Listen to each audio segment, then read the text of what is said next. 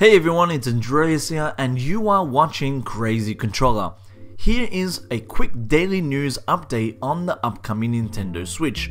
Today we are talking about the reveal of install file sizes of 7 upcoming Nintendo Switch games. This reveal was on the Nintendo Japanese website and the image you are currently seeing on the screen is thanks to PixelPar. You can find the source and Twitter link in the description below. As mentioned before, the Nintendo Japanese website has been updated with file sizes for various number of upcoming Switch games. Now this helps us to understand if we should go all digital or maybe buy the physical cards from a retail shop.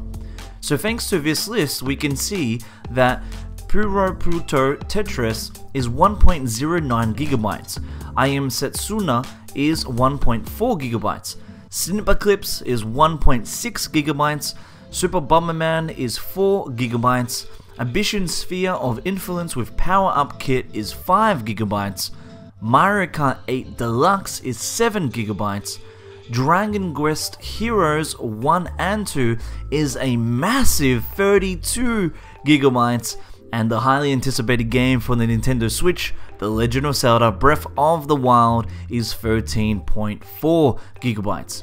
Now these sizes are based on the Japanese versions of the games, but we can probably safely say that the English versions will be similar, if not even the same sizes.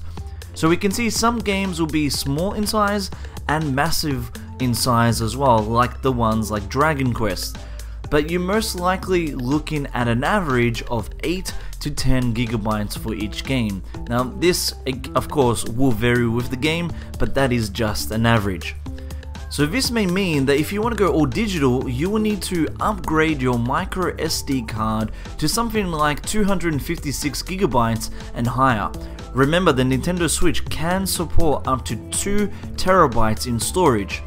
The system alone comes with only 32 GB, so it may be wise to upgrade to a bigger micro SD, as we still don't know anything regarding to the system memory or even things like Virtual Console on the Nintendo Switch. So let me know in the comments below what you are planning to do. Will you be getting a bigger SD card and going all digital purchases, or are you planning to just buy the physical cards at the shop? Thanks for watching this video. Remember to like and subscribe, and remember to check back on CrazyController for most coverage and videos on the Nintendo Switch, and until next time, keep playing games.